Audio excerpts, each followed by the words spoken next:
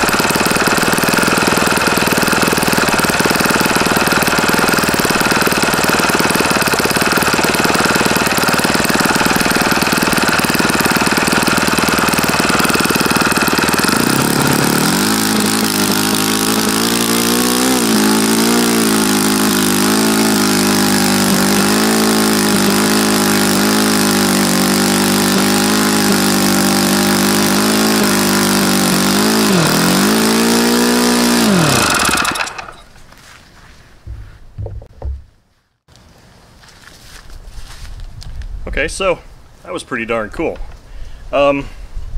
So in my first video of this, I had mentioned that I had an RCV 58 CD about 4 or 5 years ago, and that I wasn't very impressed with that engine for whatever reason. Maybe it was, I don't know what my issue was at that point.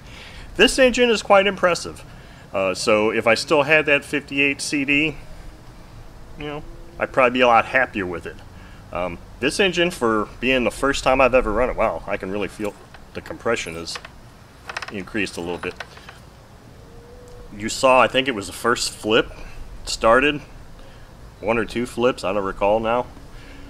Started very easily, primed easily, ran well, and hell, even at this extremely rich setting where I was trying to keep it around 6,000 RPM by either the throttle or the high-speed needle valve, which I was doing both of, it would still hold a 2,300 RPM idle.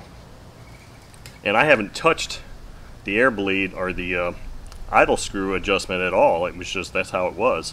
So I mean, this is a pretty damn cool engine. So I'm going to leave it on the stand, and hopefully the next few days get a few more tanks through it, and then we can really do some kind of performance runs with it and really tweak it out and see what it can really do. But overall, successful run. I'm really impressed with this. I'm really glad I picked this up. So there you have it. First run of this RCV 91 CD.